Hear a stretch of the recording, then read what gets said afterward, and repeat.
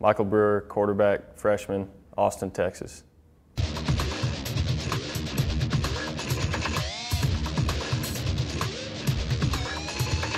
Last year was a good experience for me. I got to travel to every single game. You suit up for every home game. So I kind of got to, get the feel of what it's like to, be on the road in the Big 12, hostile environment, and see how Seth handled it and the rest of the guys, and kind of know what the expectations are going into this year for all that.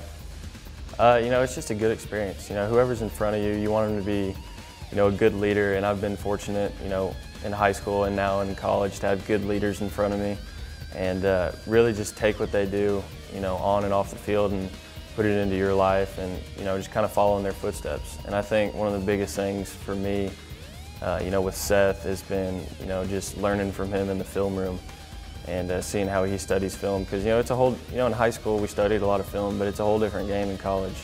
There's different things that you got to pick up on, certain coverages, blitzes, different packages. So, it's a little bit different, and Seth's done a really good job of, helping me out with that, and, that's going to continue throughout the season.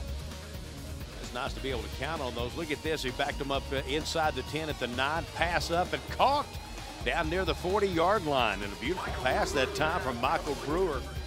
My role, and as being the #2 quarterback right now, and the goal that I have for me is, just to be ready under, whatever circumstance it is, to be able to go in and win the game.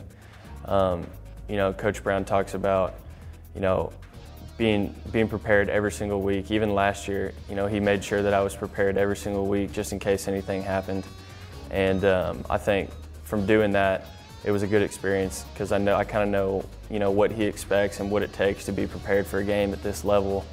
And by doing that, I feel like I'll be ready each week. And if my number's called and I need to go in the game, then the ship will keep on sailing.